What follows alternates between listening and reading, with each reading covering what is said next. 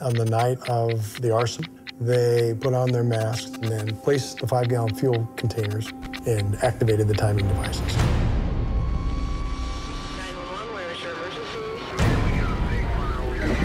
The Earth Liberation Front is turning up the heat again, igniting devastating blazes all across the country.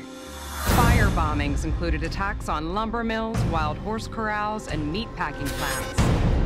This investigation was the largest domestic terrorism case in the history of the United States. Sometimes when you see things you love being destroyed, you just want to destroy those things. I was like, man, this is butchered. It made me think, like, why are we being so gentle? The goal is to just send a message that consumer America is destroying the world. When the big bad bully gets hit in the stomach and feels a little fear, that felt good.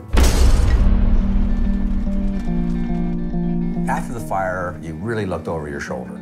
People go home at night wondering if they're going to be a target. That's what terrorism is. Eco-terrorism. Eco-terrorist. Eco-terrorism. Environmental terrorism. The police were amping up their presence, and people's views got hardened. This is what we want you to do. We want you to wear a wire. You don't have to be Bonnie and Clyde to be a bank robber, and you don't have to be Al-Qaeda to be a terrorist. No one got hurt, no one was injured, and yet I'm facing life plus 335 years.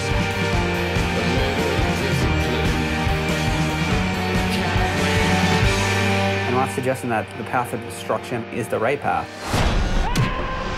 When you're screaming at the top of your lungs and no one hears you, what are you supposed to do?